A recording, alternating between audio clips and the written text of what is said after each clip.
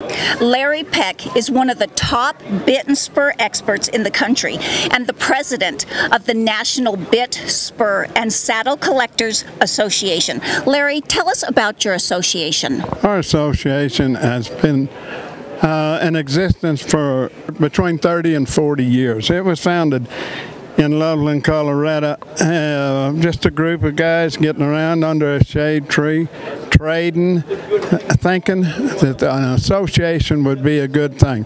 I think that in the beginning the association had like 12 members, these guys and stuff, and it's gravitated to the point it's the largest association of its kind in the world. Now, I'm talking about all over the world. We have members from Japan, Germany, China. And tell me, what does promoting the Western lifestyle mean to you, Larry?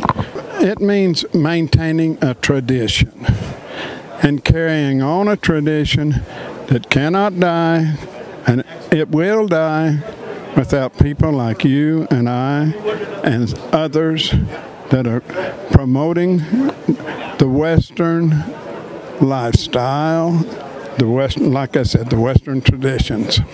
Now, you have a very special event going to be going on this evening. Tell us about your charity auction. We had a situation come up yesterday where one of our members that is very well known to everybody and liked by everybody met some unfortunate circumstances. They are in need of assistance.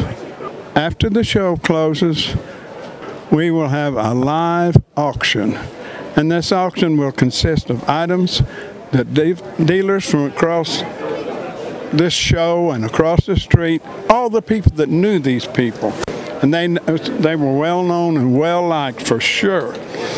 They will donate something for this auction, and all the proceeds will go to these people. Our association is here to help, and we help people. And the bottom line is people helping people. And that's the way life should be. And that's what the Western lifestyle is about. It is about family, faith, and coming together as one. And as you can see, the National Bit, Spur, and Saddle Collectors Association is doing just that. If you buy something, I'm going to hand it to you. And I'm going to look you in the eye and I'm going to say, well, I'm going to pay those girls. And I expect you to pay. And if you don't pay them, you ain't going to like what I'm going to say to you tomorrow. So, anyway.